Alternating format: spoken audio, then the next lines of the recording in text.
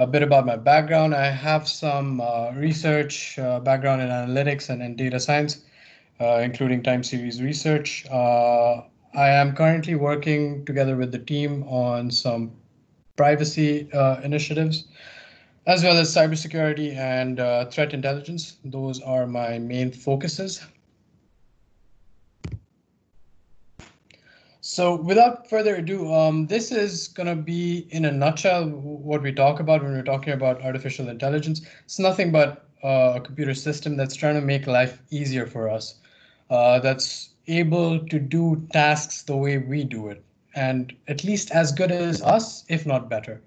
So that's the overall idea, the high level goal, let's say, of achieving artificial intelligence.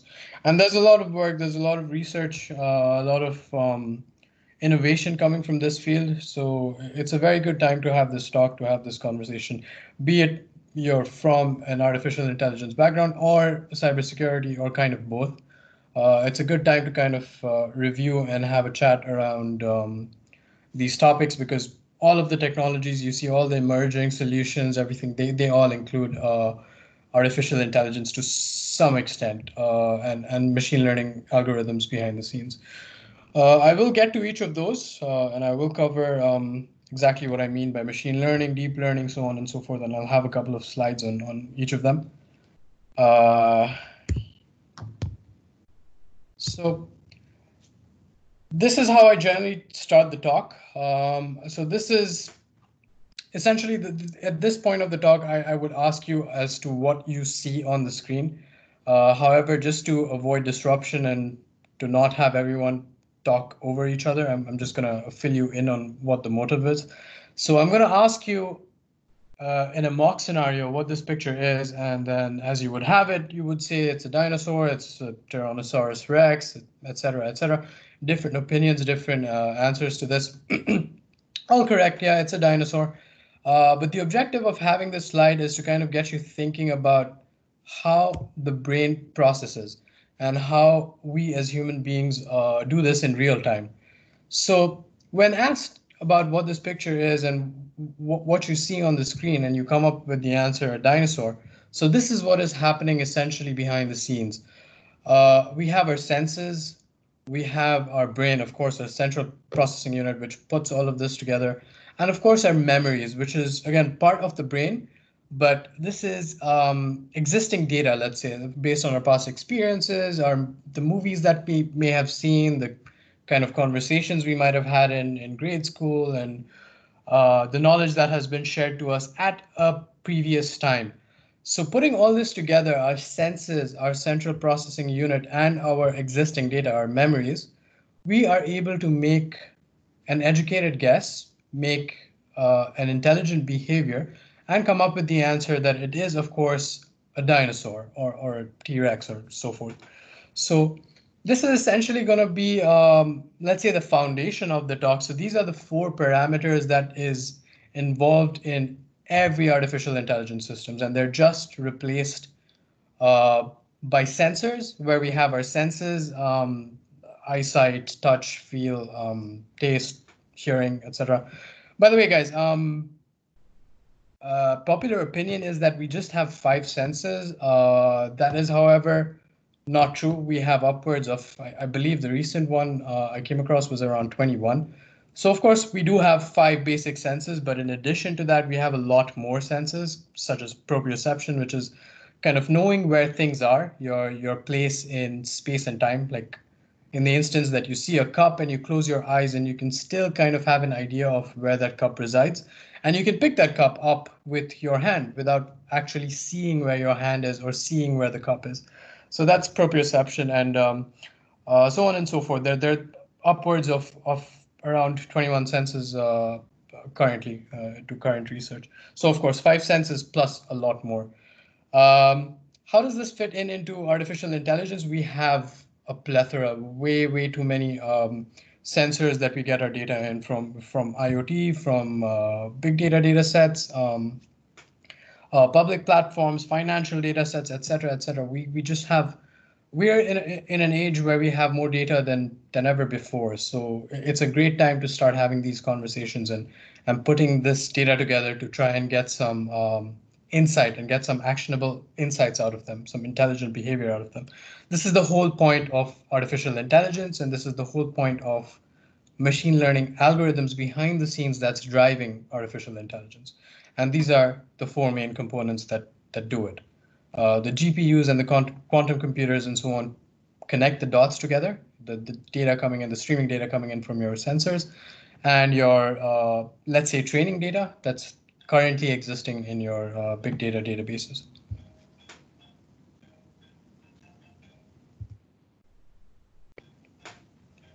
So I think it's worthwhile to take a minute to talk about the human brain, which is essentially the smartest thing in the universe. We are one of a kind species. You can see the chart over here. We are topping the scales to no end. Like it's us, and then another form of chimps, I want to say. The third one is bottlenose dolphins. So there are a lot of brilliant creatures, a lot of very brainy biological organisms, let's say, and they all kind of have gone through a similar lineage of evolution to get to this point where they can actually make smart decisions based on existing data, based on their memories and experiences and so on and so forth that they've had throughout their lives.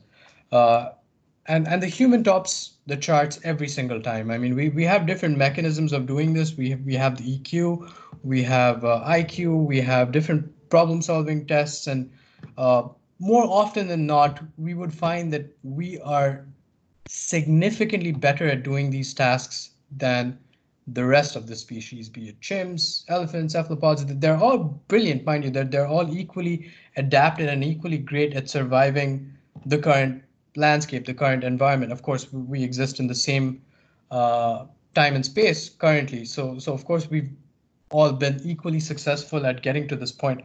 However, humans do this differently. And in the last 2 million years or so, there's just been an explosion in the growth of the human brain size. And there are different theories as to why this is, as to the different kind of challenges and a preference in mates and why we go for intellectual people more often than we do even over brawn certain times. Just think to yourselves in a point in time where a friend asks you to help him move or move a piece of furniture and then changes his or her mind and says, you know what, you're not strong enough, I'm going to do this. And you're kind of fine with it. You're okay. You say, yeah, fair enough. All right, you can take care of this yourself. However, if someone says this about your intellect, if someone says that, you know what, you're not adept at solving this problem, you know what, I'm going to do this myself, that really hurts us. That gets us off guard, and we start thinking to ourselves as to why is it that this perception of us exists, and we try to offset that. We try to do things to make us smarter, to make us seem smarter as well. And this is a brilliant trait, and this is something that's been seen only in humans. This is constant ability to shift and adapt and grow their brain size over the last 2 million years.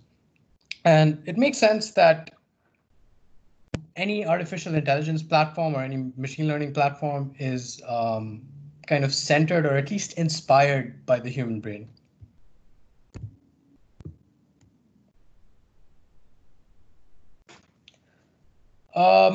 Going into the nitty-gritty, this isn't, I don't want to say the exact representation. However, this is a good high-level idea to just get you up and running and get you up to speed of kind of what's the landscape here. So artificial intelligence is the problem that we're trying to solve. It's what we're trying to achieve.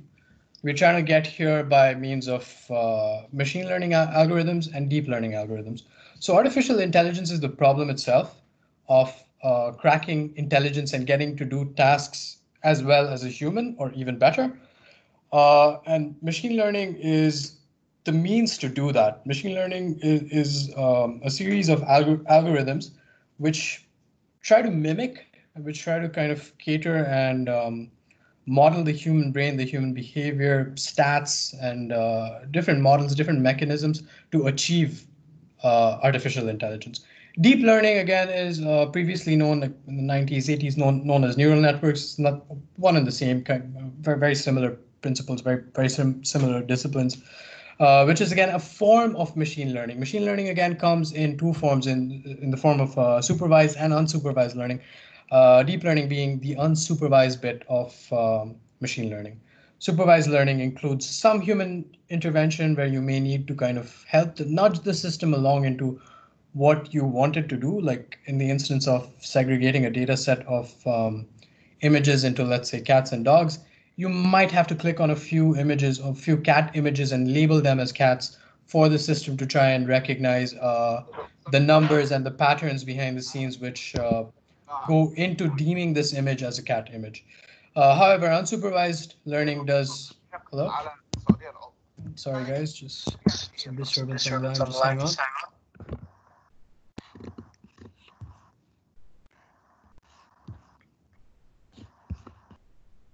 Yep, back. Right. So as I was saying, deep learning being the unsupervised component within machine learning itself. And we have upwards of, it says 150 layers. I'm sure we've done a lot more than this currently, but it's nothing but different levels of abstraction. It's different levels of input from the data set itself. And I'll cover this in the following slides, so you'll know exactly what I'm talking about. Can you see my slides fine, by the way, guys? There's some disruption. Just want to make sure if everything is fine.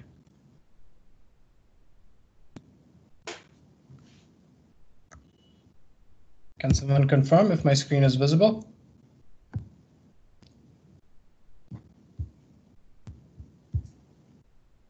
Yes, all right, perfect. Cool. So as I was saying, right. So it makes sense to kind of look through the history a bit, and I'm just going to make this point once and move on from it. The whole reason that I wanted to include this slide is because we kind of get a bit ambiguous when we're talking about these terms, and we use them interchangeably: artificial intelligence, machine learning, deep learning, data science, so on and so forth. It's important to remember, however, that the base of it all, the core of it all, was from data mining, like back in the 70s, 80s, and 90s, where we just had a lot of data. I mean, we have more and more data going into it. Like each day we are producing more data, and today we have more data in the world than we did yesterday, and so on and so forth. Same will ring true for any future moment in time. So the crux of it, the center point of it all was data mining. So that's how it all started, where we wanted to kind of engage our management information systems and kind of pull out information that was there in the data, however, not explicitly. So we needed human means, we needed people to look at that data, draw up charts, do manual tasks basically to kind of come up with insights, to come up with information that exists in this data. That already exists in this data. And this is what we're doing. We're building on top of this, like the biggest buzzword now is data science and artificial intelligence. It's nothing but an extension, an extended arm of data mining, which we had been doing for quite a few decades now. And good to mention as well that they all feed into each other. They're all very closely coupled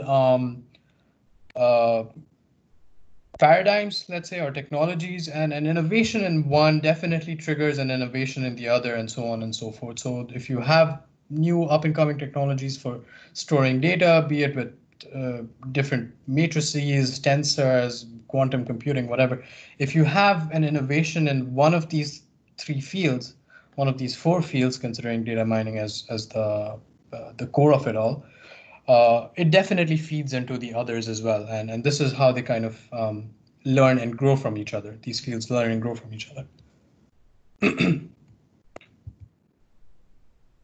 A moment to talk about the levels of artificial intelligence. So we've characterized this in three distinct points: narrow AI, general AI, artificial general intelligence, artificial superintelligence. We are currently in the second realm here, like just in AGI. We're just about knocking the doors of this. We're kind of, we may already be there. I mean, it might be an interesting thought experiment to think about how these algorithms work behind the scenes and how everything is connected online on the internet. So we may have even achieved this and not actually know about it. However, we're just about closing in on this, closing in on the second wave of artificial intelligence, let's say. The first wave has been done and dusted. We've been there for a while now with the IBM Watsons and your Siri on your phone and the different plethora of assistant technologies that's been around for a long time. So this has been done, kind of accomplished. That the narrow AI, they're very good at a specific task. They're very good at doing things in a siloed approach. They're not very good at doing things in a problem-solving approach. They don't see the broader picture. They don't connect the dots together. You ask them something and then they give feedback on that said something.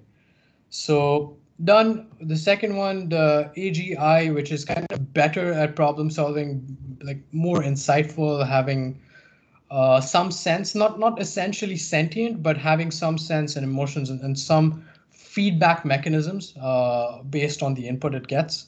So we're kind of on the clock here. Previously the study was to be done by 2020. So there are mechanisms in place to try and test this, if and when we have achieved this, if we have achieved this. However, I think we're right about the corner, around the corner of AGI. Artificial superintelligence is where the machines essentially shoot across the table. Like we have human intelligence, which takes generations to develop. As I mentioned, 2 million years of evolution trying to get to successfully getting to this size that we have now. However, machines would not need this. So the thing with artificial superintelligence is that once you achieve it, once we have a machine, like let's say person X or Einstein 2, like for instance, he's the creator of artificial superintelligence, and the machine that he has created, the AI that he has created, is just as smart as he is.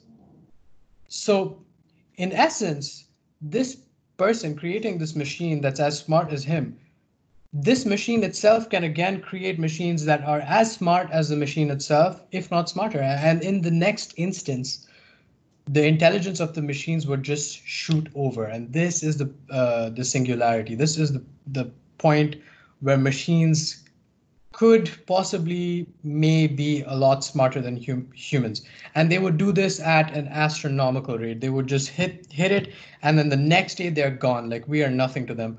Because human intelligence, of course, depends on breeding and mating and evolution. So you are dependent on generations, like 30 to 40 years between one generation to the next, to get kind of slight minimalistic improvements in intelligence. However, machines are not bound by this. They can just shoot up the very next second because they're silicon and they're all connected on the internet and so on and so forth. So this is the point that we need to kind of watch out for. Is this possible? It sounds, when I talk about this, it sounds a lot like, I don't know, science fiction, out of the movies, iRobot, what have you. But there is some truth to it. Like this is an impending thing. Like it's going to happen. This is a study from 2013 where the most published researchers in AI and data science and data mining were asked if this point is possible, if the singularity is possible, to have machines smarter than humans.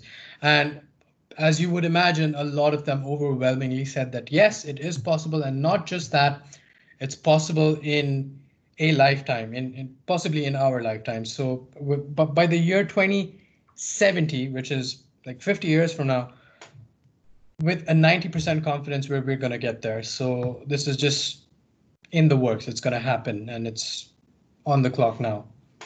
And this, of course, includes 21% of people who said that this would never happen. However, I feel like this is a study from 2013, and if we had this poll again and asked these same people, they would still be on the clock now as well, because it just makes sense that we are going to get there. We're definitely going to get there. It's just a question of when.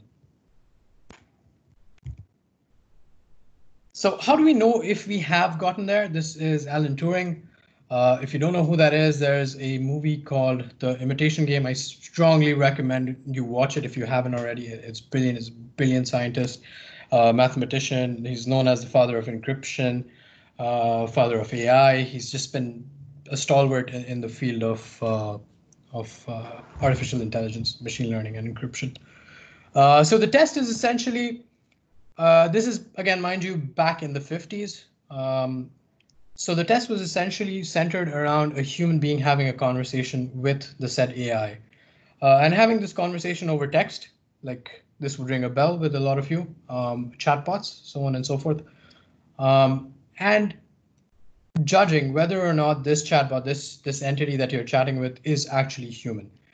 And of course, the machines can lie, the chatbots can fabricate data, and they can make things up, and as humans would. So the goal of it is to have a machine that's smart enough to make a human think that it is a human itself. So we've kind of achieved this already. I feel like a lot of the chatbots, a lot of the technology that we currently have in place is to a great deal of success can dupe a lot of us into believing that we're actually on the line with a machine. So to an extent, I feel like we've kind of achieved this. However, there is room for improvement in the test itself because, mind you, the test was, again, from a scientist back in the 50s. So it's a work in progress. It's a thing that needs more development to get to artificial super intelligence. A moment to talk about the algorithms and the problems with data science and artificial intelligence, exactly what it's doing to be intelligent and what it's doing to accomplish these tasks. And one of the major concerns for that, one of the major research areas for that is classification, which is nothing but labeling, essentially, labeling items into discrete chunks. So in the case of a spam classification system, you would have a system that filters out spam and classifies an email as spam or not spam, or for antivirus engines, it would be malicious, non-malicious, so on and so forth.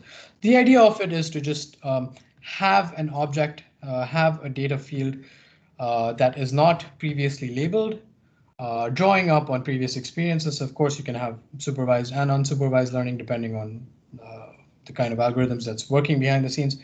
But the end goal of it is to classify that object into the right box. If it is, let's say, a system for classifying cats and dogs, you want to rightly label the cats as cats and rightly label the dogs as dogs. And same for spam, same for antivirus engines, and same for SIM technologies, etc., threat intelligence, so on and so forth. And they have just a range of different applications, and they work from everything from Netflix to your YouTube ads to time series and motif discovery, be it classifying heart attacks or classifying bird songs, like which birds have a similar bird song to the other, and which birds might have inherited traits from previous ancestors, let's say, of their bird song. And this has many applications in network analytics, behavior analytics, segregating network traffic, and just everything. And this is one of the major studies in the field of artificial intelligence and data science. And the other one, well, an extension to classification itself, we hear a lot about systems that are robust, systems that have no false positives, zero false positives, and just the highest accuracy, 99.999% accuracy, and so forth. I would like to take a minute here to just highlight as to how this is done. This is a confusion matrix. So as you can see here, you have something as the predicted value and as the actual value.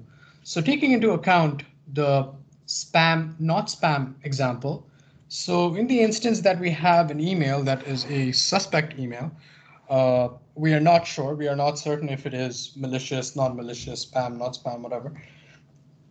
And the goal of the system is to correctly classify it as such. And you would do this, of course, by means of intervention. The people themselves, if it's a training data set, you would know that this is spam, or you would know that this is not spam. So it has an inherent actual value. So it is either positive, spam, or negative, not spam. That's the actual value. And of course, the system, to test the accuracy of the system, you would need to kind of assess the actual value with the predicted value. So in the instance that you have a predicted value that this is spam, it's positive, and in actuality, you see that it is not spam. It's from a contact. It's from a colleague of yours or whatever, and the actual result of it is negative, but the classification from the system is positive. So then you have it fall under this category. You have it fall under a false positive, as in the system deemed it as positive, the system deemed it as spam, but it is in fact not spam. So it is important to mention that all of these quadrants, like of course I have just mentioned it in colors and just in words. However, these have numbers associated with it. They have percentages as to how accurate it is, how many in a trial of a million emails or 100,000 emails, how many of this falls in the first quadrant? How many of them are actual true positives? It is a malicious email and the system deemed it as a malicious email. How accurate is this? And we have so on and so forth for the rest of the quadrants as well. In the same 100,000 sample set, how many of these does the system get wrong? Mind you, a lot of the times having a very low, again, these all feed into each other. So if you have a low false positive rate, you could have a higher false negative rate and so on and so forth. So there are mechanisms to tweaking the system into being more prone towards a false negative or being more prone towards a false positive. And there are implications for this. In the instance of a surveillance camera in the airports, and you have an unattended baggage, and you want to classify that as a IED, an improvised explosive device or something, a bag that's been unattended for a while, and you want your system, your artificial intelligence system, to classify this bag as such, as a malicious object, as a possible bomb, as a possible IED, what have you. So in that case, you could be tolerant of the fact that if it is in fact a false positive, if the system, in the instance that it deems the object as a threat and classifies it as such, excuse me guys, apologies, dry throat. So in the event that it is deemed as a false positive, as in the bag is said to be a threat, however, it is not in fact a threat, you're kind of okay with it. You're kind of okay with having your airport officials, your security staff going into that object, checking it out and seeing that, yeah, everything is good. It's fine. It's just luggage. There's clothes in there. It's fine. Someone must have left it. Fine. Just put it in the lost and found. It's good. So you are tolerant of the fact that it is okay to have a false positive. However, under no circumstances are you to have a false negative. Under no circumstances do you want your surveillance system to scan in on a bag, to see that it's been unattended for a while, and the system spits out a value as negative, as it is not a threat, when in fact it is actually a threat. It is an IED and it may have consequences. It probably would have consequences. Human lives are at stake. So it is important to notice and make a mental note of this, that a low false positive rate isn't necessarily always the best thing. It's a great thing when it comes to spam, it comes to antivirus software, your SIM solutions, your threat intelligence platforms. It's great to have a low false positive rate. However, it does make sense to take a minute or two to kind of look behind the scenes as to what the system does, why it has the low false positive rate, and how accurate it is in getting the true positives right.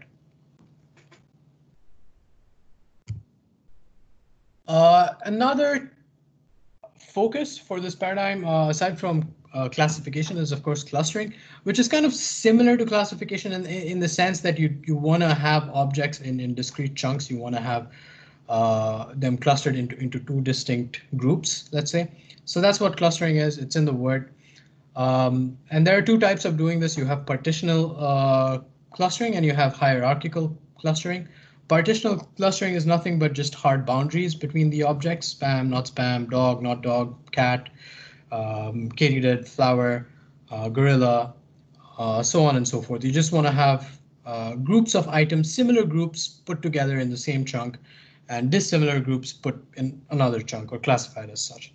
And of course, you have different metrics and different mechanisms to make these systems work at a very granular level, into training them into recognizing images, recognizing time series, recognizing financial data, stock markets, etc., etc. There's different mechanisms of doing this.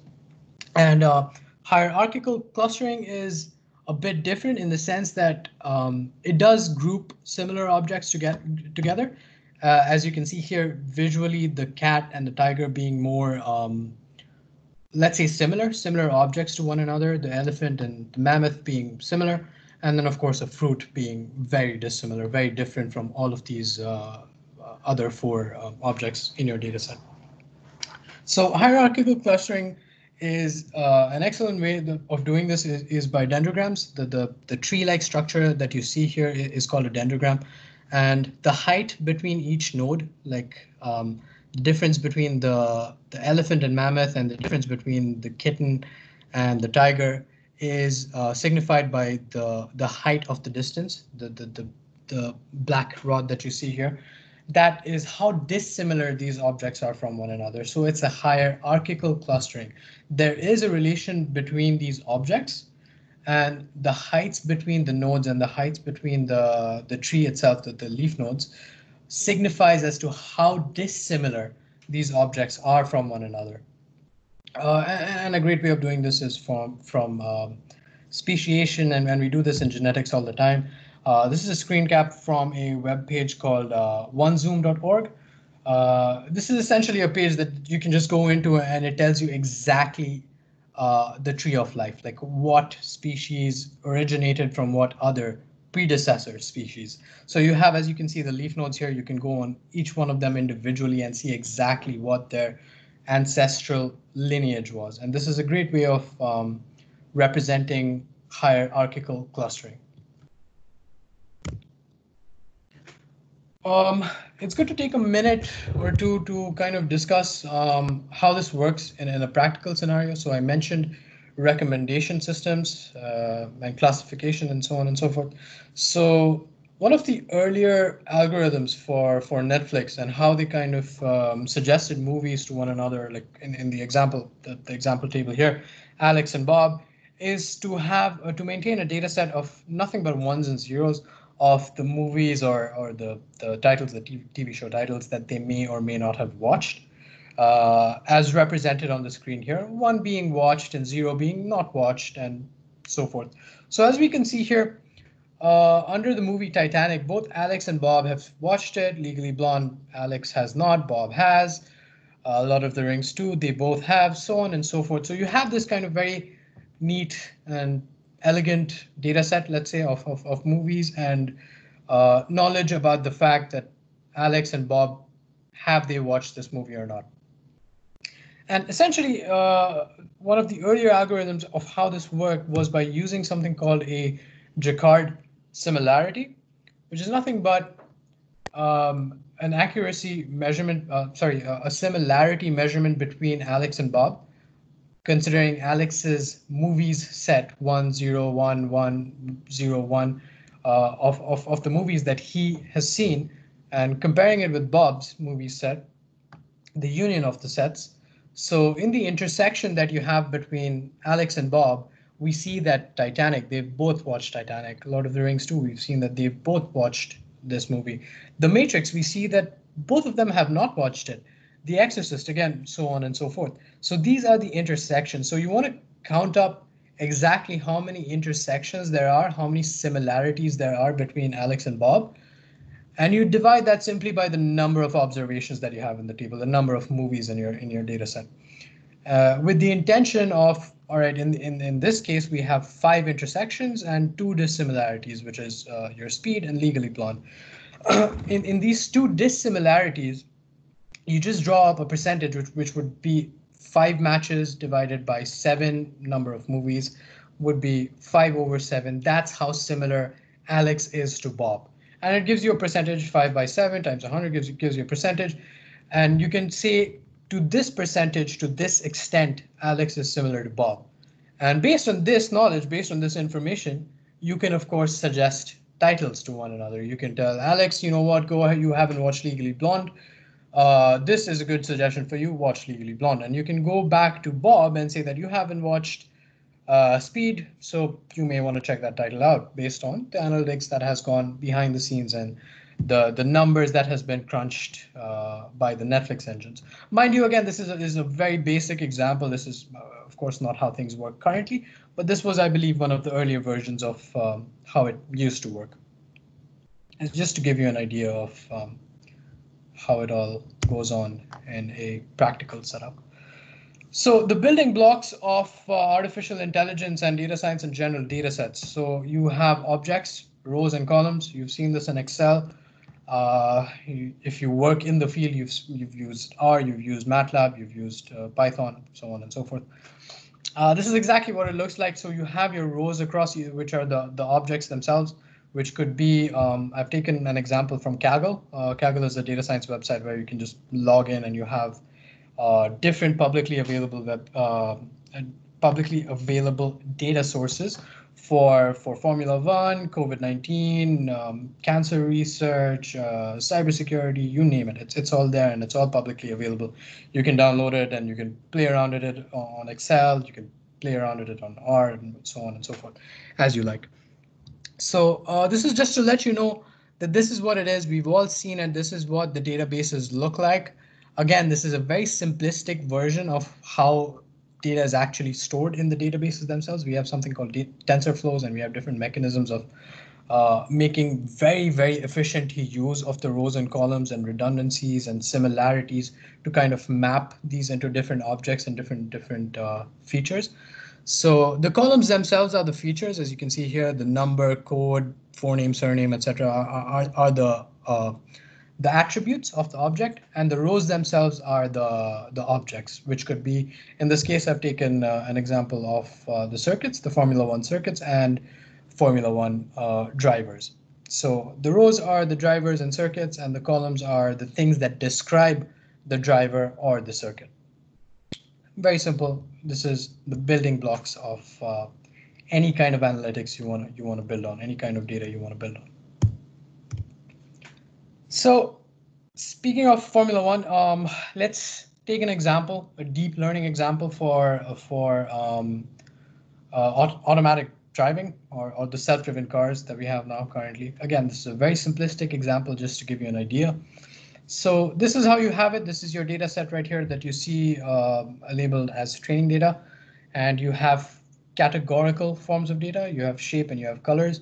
Most of these cases in neural nets and such, you would find numeric data. You would find real numbers, which work with math and algorithms and stats behind the scenes to kind of connect the dots and drive your classification and drive your action output from it. This is, however, a categorical example data. So you have your shapes and your colors, and the objective of this task is to recognize a stop sign and get the self-driven car to stop at the stop sign. So you have something called features, which is the shape and the color.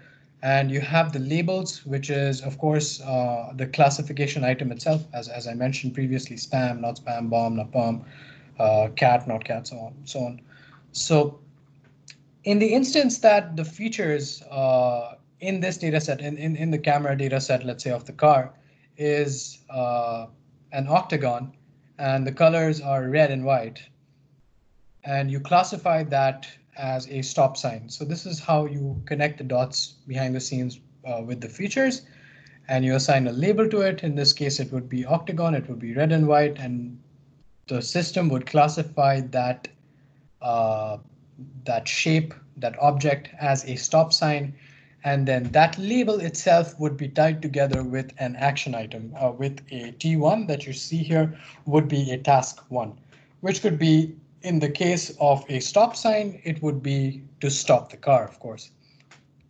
So this is how it works behind the scenes.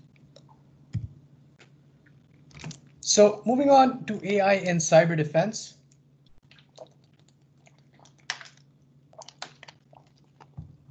Very similar. We have the same 4 components. We have sensors, we have the brain of it all, the quantum computers, the modeling algorithms, so on.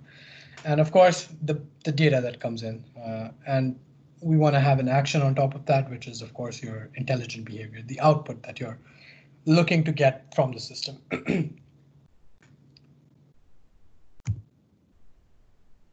So let's take a look at the first use case, threat intelligence. This is a great up and coming field, a lot of innovation, a lot of technology, a lot of investment going into this. Myself personally have some plans here for the team and the division over the next year, couple of years with relation to threat intelligence. So if you're interested, please do stay in touch. If you're early career, we may have some opportunities in the future. So yeah, definitely feel free to reach out to me regarding this topic. So artificial intelligence in line with threat intelligence. So these are the parameters. These are kind of the inputs that you have. You have your technology platforms, you have your social platforms, you have your dark web, you have your SIM technologies, and it's kind of all feeding into one another and learning from one another in the attempt of getting actionable insights, in the attempt of outputting some intelligent behavior that we can work around, that we can block a certain port number, we can flag a certain system, we can patch a certain system, so on and so forth, all based on data, existing data. Some of these cases in dark web and social and so on, and mind you, this would be some form of supervised learning because you would need a SOC analyst, you would need a SOC engineer to kind of look at these feeds and do some sanitization before they kind of feed into your SIM technology. And then you would want to work around that to kind of come up with actionable insights, the kind of output that you would expect to have from the SIM technologies and help you guide your investigation or help you guide your threat hunting activities, let's say. So this is it. The sensor is, of course, diverse set of inputs from dark web to social to etc. You have a plethora of different inputs, different mechanisms for getting data into your platform. Big data databases, you have threat intelligence feeds, you have open source as well as paid intelligence feeds where you have people just doing this online for a living, just looking at the threat landscape, just looking at actors, looking at nation states and their activities as to what kind of cyber, let's say, activities they're getting into and what kind of industries they might have an impact on. And these are the actionable insights that you get from it, be it a risk rating or be it some form of output that you want to get from closing a certain port number or upgrading a certain system. Similarly, we have for our security operations, our SOCs as well, we have different components, siloed components, threat detection, ticketing, threat analysis and reporting, so on and so forth. Different siloed components, of course, very, very closely coupled and very, very closely working together, let's say in an ecosystem that your SOC engineers are keeping a track on. They're looking at real-time analytics and different data sources and coming up with insights and learning from this data and tailoring their, let's say, AI systems to perform better.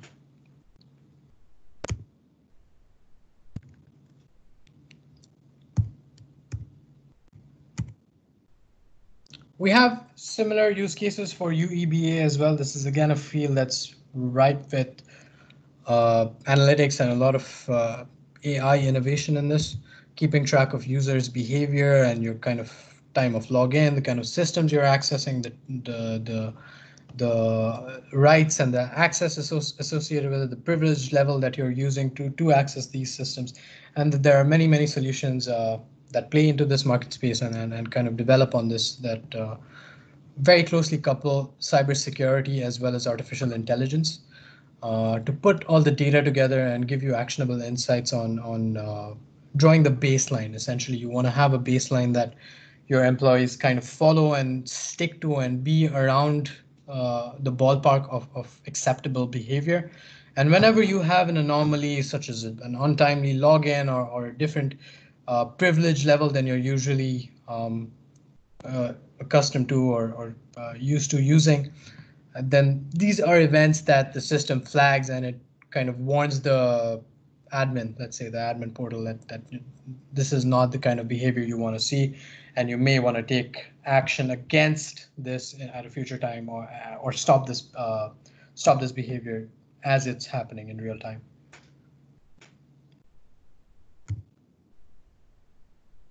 And of course, the different sensors, we have it from chatbots, SMS, your log files, and just different platforms of data coming into it. And the different solution providers for UEBA have different mechanisms of achieving this. But all in all, it's the same landscape. It's these same four components feeding off of each other to make intelligent decisions. And finally, a use case for EDR as well.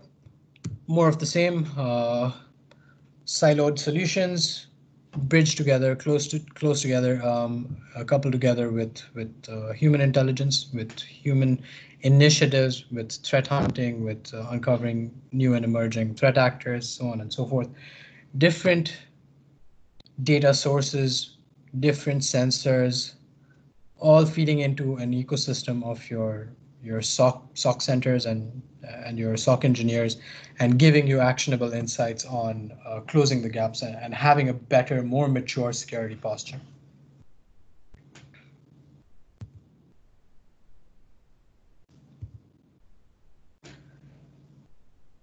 A minute to look at the numbers. So I've talked a lot about artificial intelligence and its abilities, and how we are just about knocking the doors of getting into something really interesting in terms of artificial intelligence. However, how does that impact the human life? How does that impact our employability and our skill set and the landscape, the work-life landscape for us as individuals? So as you can see here, more than half of the democracies, the advanced democracies in the world, already have AI surveillance systems. A whole new can of worms to talk about privacy and the human life and what is owned by us versus what is public. Just a whole new debate, just a whole new topic to discuss. But this is now, it's happening as we speak. 68% of tech companies are okay with reskilling. They want to reskill their employees. They want to invest in AI. They want to invest in AI trainings and have their employees up to speed with such technologies so that they can merge with one another and to the best of their abilities, feed the AI technologies and learn from them. And sorry, hang on. Yep. As I was saying, so learn from one another and just be in a collaborative environment where we are progressing day by day. We as individuals doing better in our jobs, and the AI doing better at connecting the dots and giving us insights to drive our operations. 34% of employees feel that their jobs would be automated in the next 3 years. It's probably accurate. I would assume that, yeah, around 30%, at least a quarter of the jobs currently would kind of be automated in the next 3 years.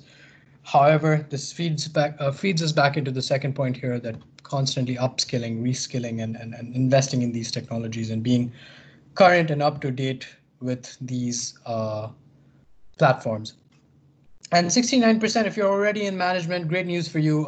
You're gonna save up a massive chunk of your time due to innovation and investment in technologies such as AI. In the year 2024, about 70% of your workload would be just taken care of by chatbots and things that are non-human assistants. So great news all in all. A minute to talk about the Ingram Edge, and this is kind of what we do.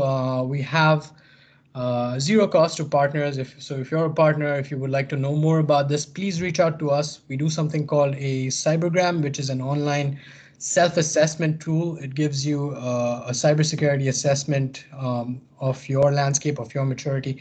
It's a questionnaire. You go out and fill out a couple of questions, and then at the end of it, it gives you very tailored responses based on your inputs to the system, and gives you exact remediation, or at least high-level remediation actions that you could take to better mature your cybersecurity posture. And we have similarly something called a discovery report, which is nothing but reconnaissance. So if you're a partner and you have an end customer who um, you want to kind of arrange a meeting with, and you want to kind of start a dialogue with for new opportunities, we are here to help. We do this reconnaissance activity. It's completely non-intrusive. It is not a penetration test. It is just sifting through some public platforms, looking online, some basic Google hacking, and in certain cases, some dark web monitoring as well. In very limited cases, if we are requested to do such. But this comes up with a very let's say, interesting report about the customer, which you can take with yourself to the customer and tell them, dear Mr. Customer, this is what we have found about your public persona, about your public network, your web server, so on and so forth, your public facing infrastructure. And these are kind of the things that you may want to look into, and these are kind of the things that you may want to close the gaps on. And we are here to help, and we are here to help you achieve that. So of course we do this with zero cost to you. So Cybergram is just an online platform. iamcybergram.com. And the discovery report, you just reach out to us on our mailbox, cyber.meta@ingrammicro.com. Finally, closing comments. We've seen a lot of doom and gloom currently. It's not been the best of time for the years. It's not been a good time by any means, not even been a mediocre time. So I would like to end on a high note. There is a lot of innovation. There's a lot of movement when it comes to AI and cybersecurity. So if you're in the domain, if you're working in anything remotely close to one of these, or even if you have some insight into this, you're at the right place at the right time. Like, it's no better time than ever to be in this field. As you can see, the current landscape, the amount of data that we have now is more than we have ever had. And I mentioned this at the start as well. This is true for each day as it passes. And I believe it was 44 zettabytes that was the number for 2020, which is insane, which is just an incredible number. Like 44 to the 10 to the 21st, that's an immense amount of data. Just to put things into perspective, 10 to the 21st, that's the number of stars that we have in the observable universe. So that's all the stuff. That's the stuff that we've observed so far in our lives, and that's massive. So that's a lot of data, a lot of interesting insights to be drawn from this data and drive our cybersecurity, drive our analytics, and drive our databases. So it's just an amazing time. It's an incredible time to be playing to this field. With that would be my closing statement. Thank you all very much again for joining. That is it from me. If you have any questions, comments, please feel free to have a discussion. If you have something that you would like to put on the chat box, you can do that as well. Once again, thank you so very much for joining me.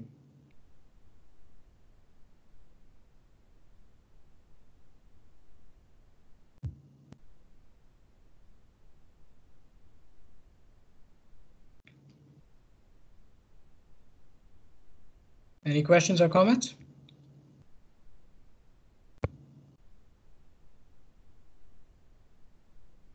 I think we're good.